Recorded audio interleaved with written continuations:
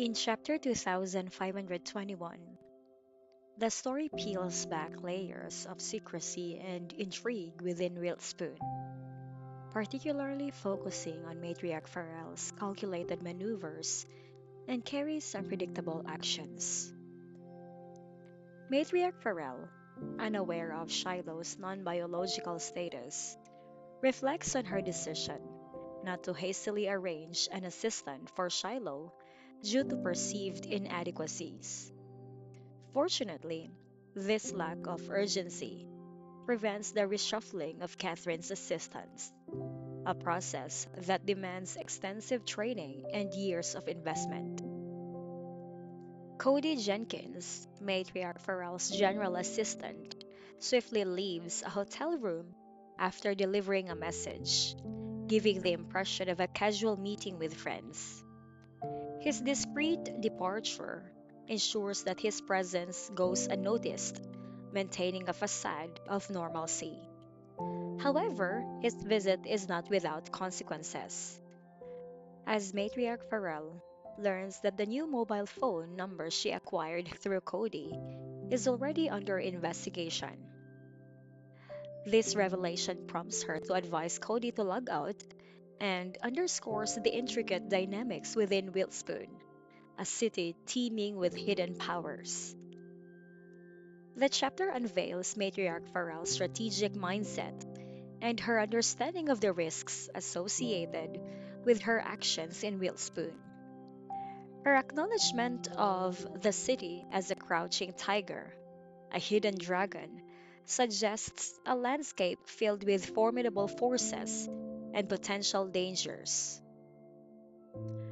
Matriarch Farrell's cautious approach becomes evident as she contemplates the rapid investigation into the new phone number, emphasizing her ability to navigate the complexities of her surroundings.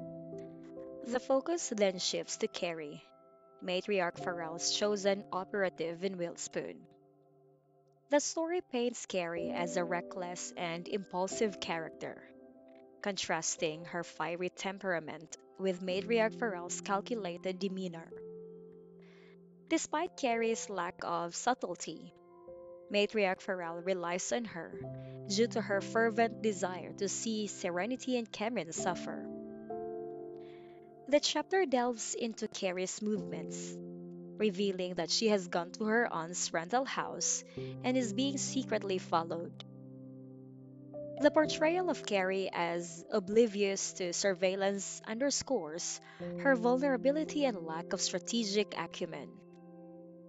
Matriarch Farrell, unruffled by Carrie's apparent incompetence, reassures herself that Cody will handle the situation.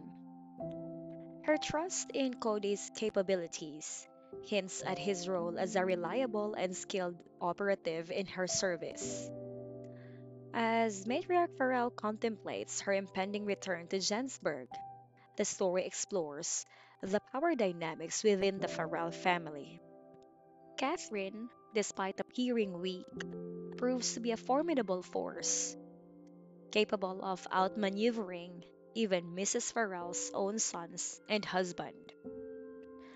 The familial structure within the Farrell family emphasizes the dominance of women in leadership roles and the requirement for control over husbands, fathers, or brothers for those seeking to lead. The chapter concludes with a phone call interrupting Matriarch Farrell's musings. Shiloh is calling. The anticipation builds as Matriarch Farrell answers the call.